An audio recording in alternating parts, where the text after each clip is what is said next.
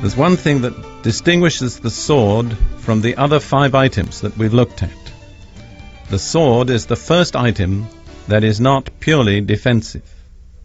Without it, we have no way to drive the devil off. If we put on all the other items of equipment, we may perhaps be able to prevent the devil from actually wounding us, but we cannot drive him from our presence. The only thing that can do that in that list is the sword, which is called the Word of God. The Bible compares God's Word to a sword because God's Word pierces and penetrates. For instance, in Hebrews 4 verse 12, the writer says, "The Word of God is living and active, sharper than any double-edged sword. It penetrates even to dividing soul and spirit, joints and marrow. It judges the thoughts and attitudes of the heart." The truth there is that God's Word penetrates to every area of human personality. It penetrates to the marrow, the very innermost part of the physical being, and it penetrates and divides between soul and spirit, the innermost area of human personality. It's sharper than any double-edged sword. In Revelation 1:16, where John had a vision of Jesus in his glory as the Lord of the church, one of the things that he saw was a sword coming out of the mouth of Jesus. This is what he says. In his right hand he held 7 stars, and out of his mouth came a sharp, double-edged sword. That sharp, double-edged sword is the Word of God coming out of the mouth of Jesus. Since it's indicated in Scripture that Jesus himself uses the sword of the Word of God, we would do well to study just how Jesus used it in his earthly life. The clearest picture of this is found in Matthew chapter 4 verses 1 through 11, which describes the temptation of Jesus by Satan in the wilderness. Let me say in advance, every time that Jesus encountered Satan personally, he used against him only one weapon, the sword of the Spirit, the Word of God. Listen while I read this account. "Then Jesus was led by the Spirit into the desert to be tempted by the devil. After fasting 40 days and 40 nights, he was hungry. The tempter said to him, 'If you are the Son of God, tell these stones to become bread.' Jesus answered, 'It is written, man does not live on bread alone, but on every word that comes from the mouth of God.' Then the devil took him to the holy city and had him stand on the highest point of the temple. 'If you are the Son of God,' he said, 'throw yourself down, for it is written, he will command his angels concerning you, and they will lift you up in their hands, so that you will not strike your foot against a stone.' Jesus answered him, 'It is also written, do not put the Lord your God to the test.' Again the devil took him to a very high mountain, and showed him all the kingdoms of the world and their splendor. 'All this I will give you,' he said, 'if you will bow down and worship me.' Jesus said to him, 'Away from me, Satan, for it is written, worship the Lord your God, and serve him only.' Then the devil left him, and angels came and attended him." Jesus did not answer the devil with theology. He didn't answer him with his religious affiliation. He didn't tell him which synagogue he attended or which rabbi had taught him. He always went straight to the Scripture. It is written, it is written, it is written. And after the third thrust of that sharp, double-edged sword, Satan backed off. He'd had enough. And you and I are given the privilege of using the same weapon.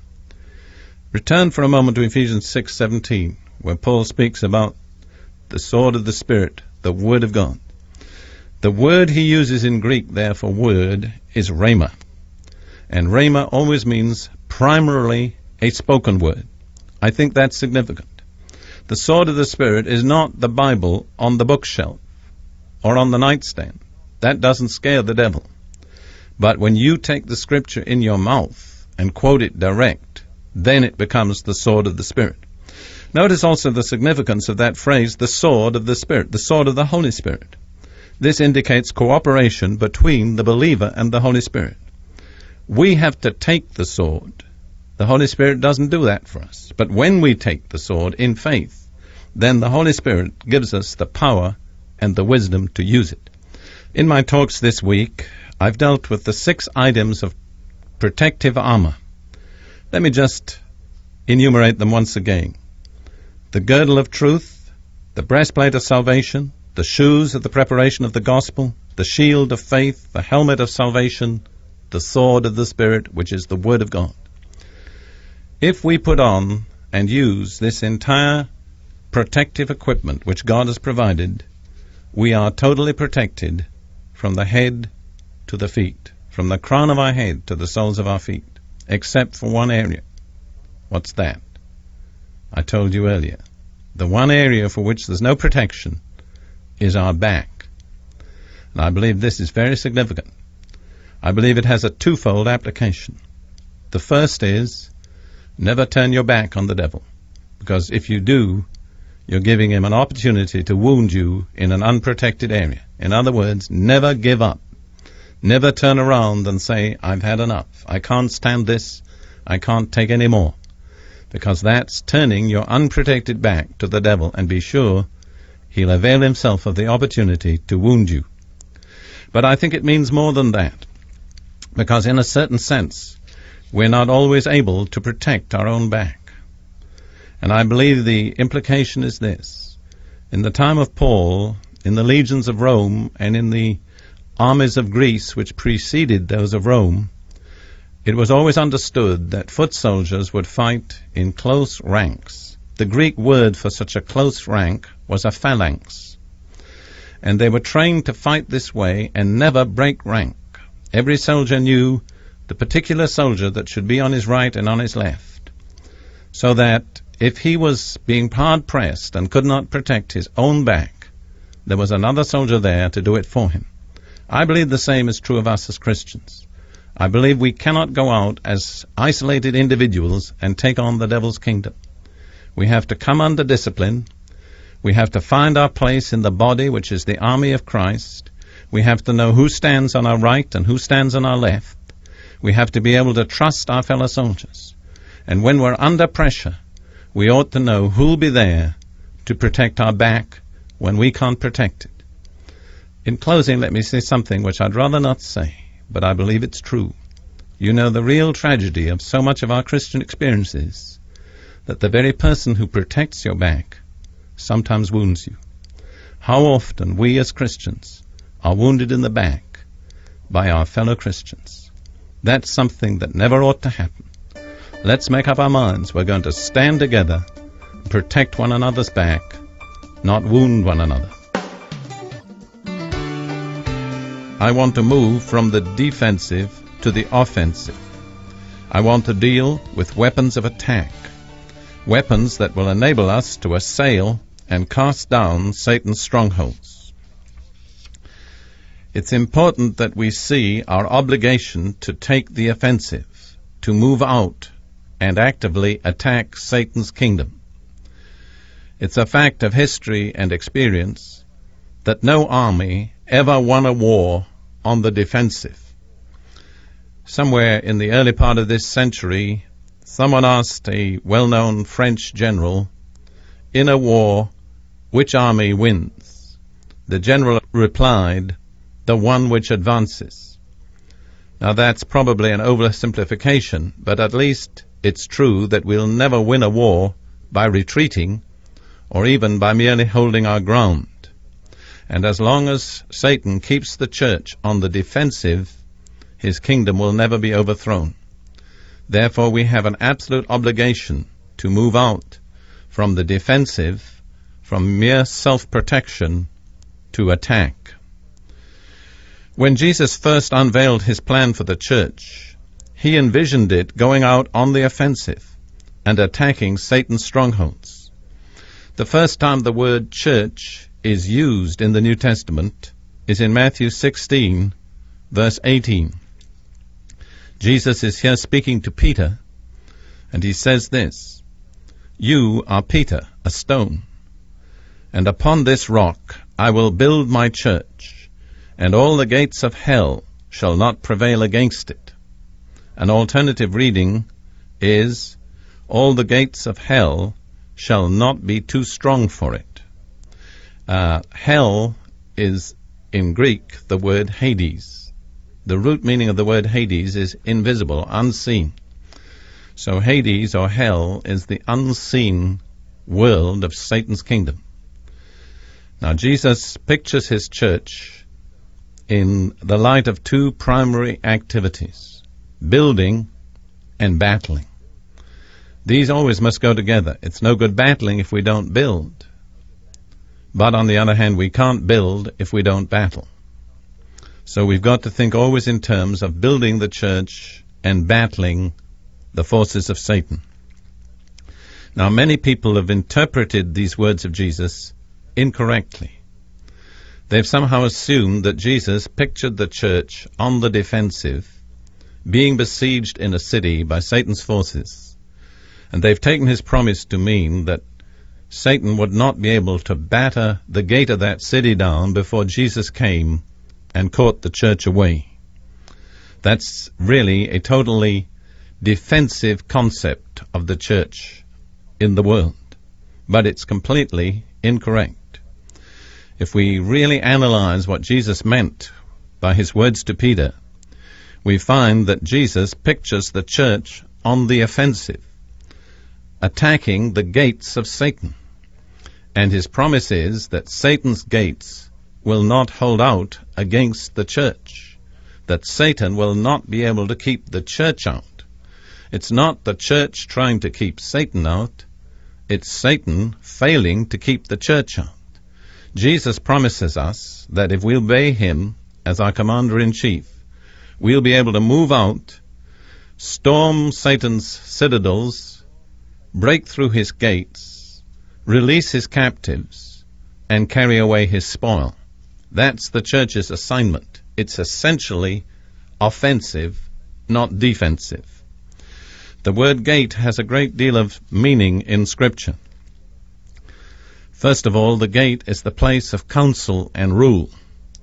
For instance, in Proverbs 31 verse 23, it says of the husband of the ideal wife, the faithful wife, her husband is respected at the city gate, where he takes his seat among the elders of the land. Notice the city gate was the place where the ruling council of elders sat, ruled, and administered the city.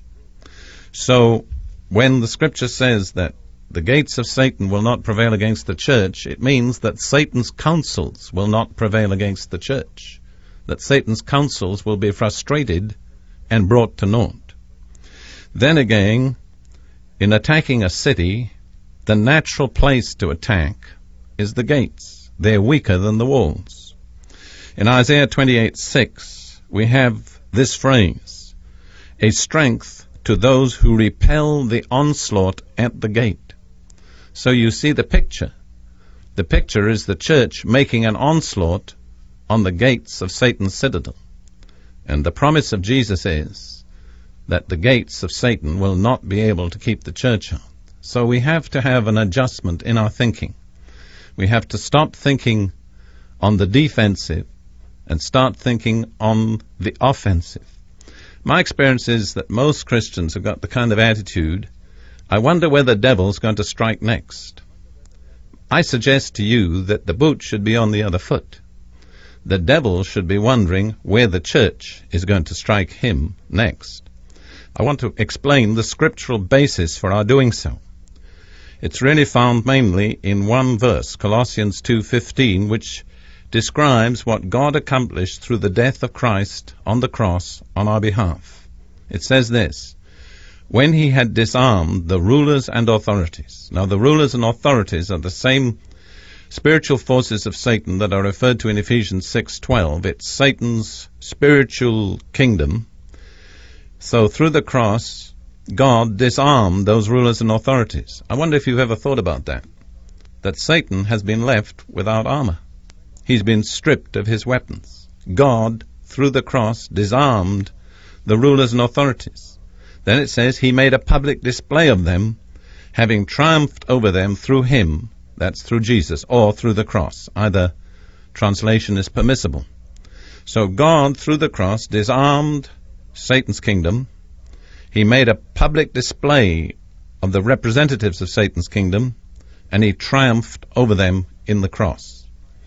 I've pointed out before that a triumph is not so much winning a victory, it's the celebration of a victory that has already been won. It goes beyond victory. It's a public demonstration that complete victory has been won.